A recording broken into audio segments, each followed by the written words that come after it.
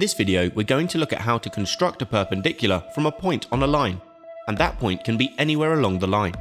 Again, you need just a ruler, a compass, and a pencil. A rocket has launched from Earth and is now high enough out of the atmosphere that it wants to fly out on a perpendicular. We want to map its route to check the path is clear. So how do we do this? We need to draw a perpendicular line from the point. Put your compass on the point and draw an arc on the line on both sides of the point. Make sure your compass stays the same width.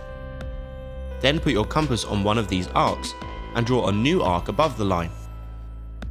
And put your compass on the other arc and draw a new arc here too. Again, make sure your compass stays at the same width.